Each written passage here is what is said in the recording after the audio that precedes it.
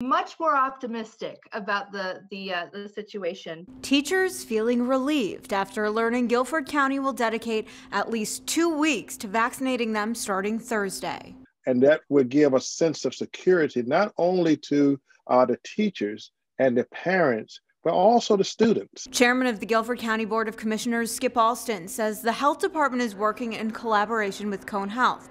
While the county will be responsible for vaccinating teachers, the hospital system will continue giving shots to those 65 and up. We are working together to ensure that we are vaccinating all of the communities of our population within Guilford County. Alston says the Guilford County Health Department hopes to get at least 10,000 teachers and school staff vaccinated over a 2-week period.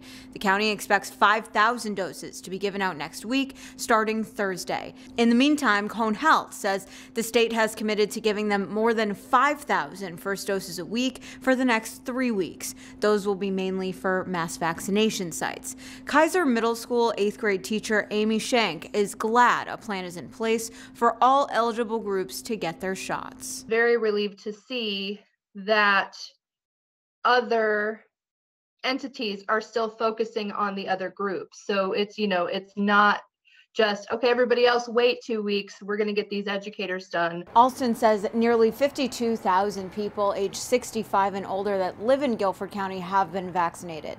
That's 65% of that eligible group.